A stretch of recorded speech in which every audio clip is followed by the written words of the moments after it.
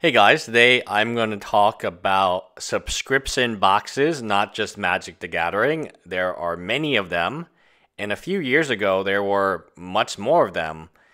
In time, they've all pretty much gone bankrupt.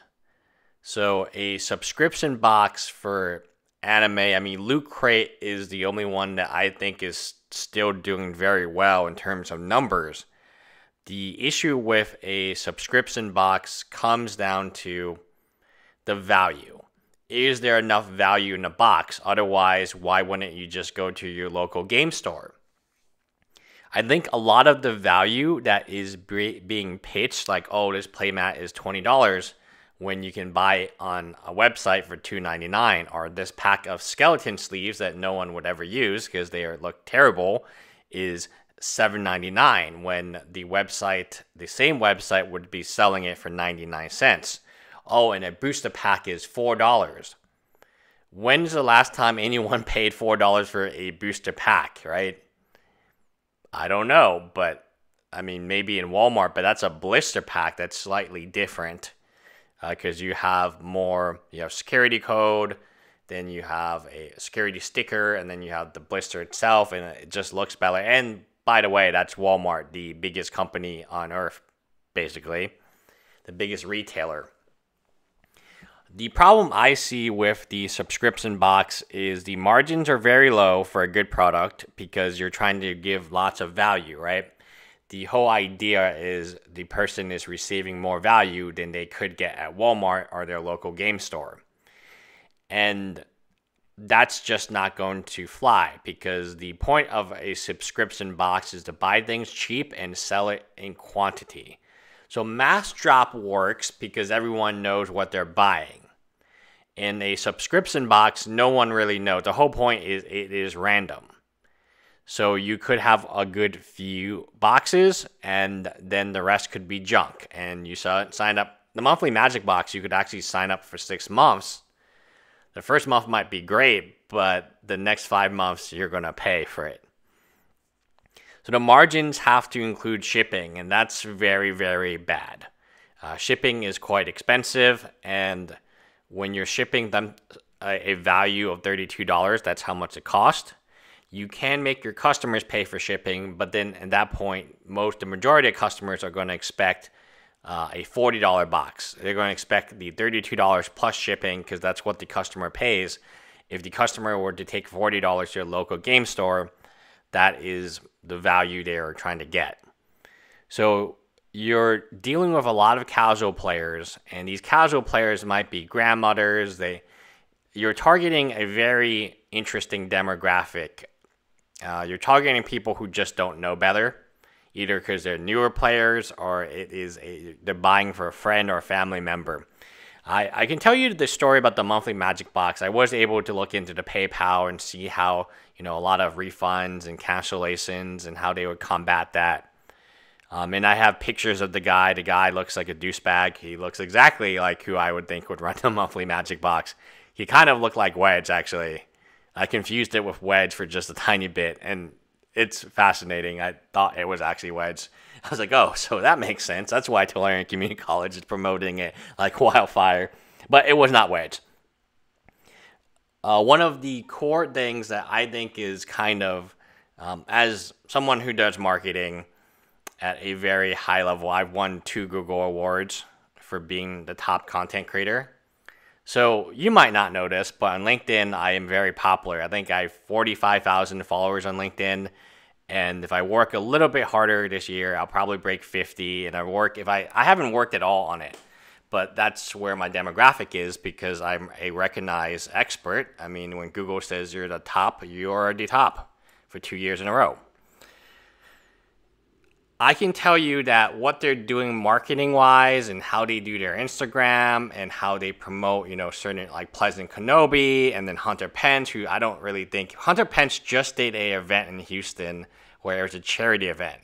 There's no way Hunter Pence is promoting a product like this, right? Which doesn't ship.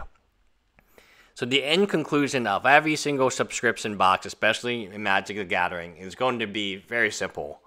The value will decline, and eventually no boxes will be shipped, but then they will charge you. And that's the model. So when you look at Amazon's model, they don't charge you until the thing is shipped with tracking, because that's what a real business does. In this model, you pay a month, or sometimes in this case 2 months in advance, to hopefully receive a box. There's no credibility, there's no liability, and that's the same thing with Magic the Gathering in general. You can steal Magic cards all you want. You're not going to go to jail. Who's gone to jail for stealing Magic cards? Unless they broke into a store, and that would be, and they were caught on camera. That's a little different. But like if you had your friend's trade binder and you just took some cards from it, would they really send you to jail? No. If you cheated at a Magic tournament and you won, let's say $100 in cash, that was the prize that everyone paid, would you go to jail? No. You wouldn't go to jail. If you were an employee of a Magic store and you gave your friends like massive discounts that you shouldn't give, would you go to jail? No. Now, imagine instead of a Magic the Gathering in all these scenarios, this was like a business that sold stationery. Maybe it was a Hallmark. Yeah, Hallmark would send you to jail. You would go to jail. People go to jail for cheating and fraud all the time in real life, but apparently no one goes to jail. They get a slap on the wrist and they get to come back the next week to play some more F&M. Which gets me into like pre-release. I'm going to make a video about the most common cheats in pre-release. I know it's coming. I like pre-release, but I go there not expecting to win. I have not won in pre-release since Oath of the Gatewatch. Yeah. Oh, I've not topped 8 a pre-release since Oath of the Gatewatch. I've not won one since that set. After Return to Ravnica, there was another set. It sounds like Oath of the Gatewatch. Ravnica Allegiance. No, that's a new one. Too many Ravnica sets. Anyway, I have not won a pre-release in a long time because even if I make the top 8, I'm facing decks that are like, they're basically standard decks. They're standard light. And it's like, oh, okay. You have 7 on-color bombs, including a foil mythic rare. All right, foil mythic planeswalker. All right, I see where this is going. Oh, wait, all of you have foil mythic planeswalkers? Oh, all right. I can see where this is heading. So the monthly Magic, the subscription model is just not going to work no matter how much Tolarian Community College or Pleasant Kenobi or the Mana Source tells you this is a good product, because they don't have an in. So Mass Drop will work because it has enough buying power and it's big enough website. This random dude in the middle of nowhere with no connections and doesn't even own a real store, how is he going to operate this business legitimately? The end result will always be he won't ship boxes, people will get upset. Even let's take the best case scenario. So there was an August box. He didn't ship the August box because he was going to GP Vegas.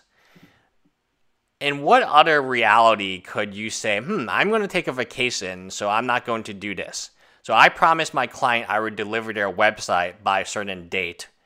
But you know what? I'm now going to post on my website for my client to read and not email them that I'm on vacation. So F you, client, I'm on vacation. So I'm not delivering their website. Oh, by the way, pay me next month. I'm going to charge you for next month when you want to build a second website without delivering the first website. I mean, just think about like what other scenario in real life could you just say, well, you know what? I'm not going to do it because I'm busy. I'm going on vacation to GP Vegas. What? Like, come on. Like, the dude paid you for August. Maybe before you go on vacation, you do some planning. It's a month later and no one has their August box. No one has, and they've already been charged for September. Mana Loot sent a dope care package.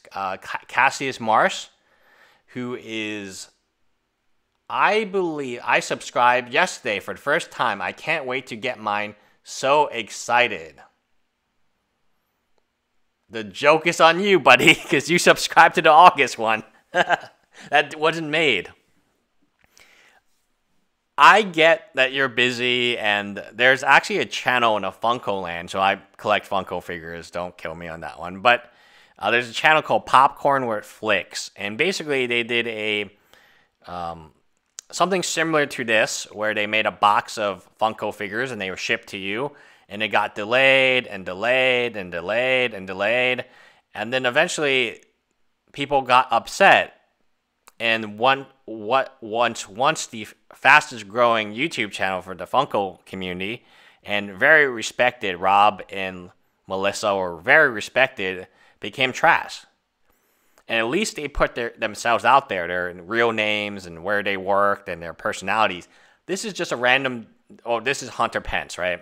Hunter Pence, by the way, has a awesome store in Houston, and he did a charity event for Magic, a charity Magic draft last week, I believe, or sometime in September. Look, if it smells like a subscription box, it is absolutely a scam. There's no doubt in my mind that this is just a money grab, and they use the same tactics as Puka Trade, as the monthly Magic, but these tactics don't change. You get a bunch of people like Cassius Marsh, or you pretend that you get your Hunter Pence is interested in your product, then you get sign on Pleasant Kenobi and other YouTubers, they promote it. Do they get a kickback? Do they not get a kickback? You know, Tolarian Community College has taught me that I need to catch myself on that. But I'm assuming that at the very least didn't pay their own money for their box. So all the valuable YouTubers and content creators get their box ahead of time so they can open it and you could convince you to buy that box, right? That's the whole point of having that relationship.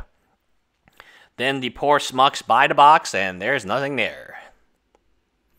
I get it. Like, there's not even that much value. $32.95 a month. For what do you get? Free booster packs, 1D20 dice, which is just like a pre-release dice, I assume. Then you get more dice. Yeah, nice. 100 count card sleeves, counters, promo cards, swag. How many blanking dice and tokens do you need? It doesn't make any sense. Like, what, you're going to start a dice collection? Exclusive artist altered cards. Exclusive anime artist merchandise. All right, I mean, if somebody subscribed to this box, tell me what exclusive merchandise you're getting. Because for $32.95, I don't think anyone's getting any exclusive. So this is the opposite of the Amazon policy, where if you don't like it, you can just return it. And in good faith, the customer base, or at least a large percentage of them, are not going to be deuces, right? Here, we have to assume everyone's a deuce because, man, it's just, I don't know why people keep falling for this over and over again. It's like, hey, guys, it just happened 4 years ago with the biggest YouTuber, Tolarian Community College. Now it just happened again. Bye, guys.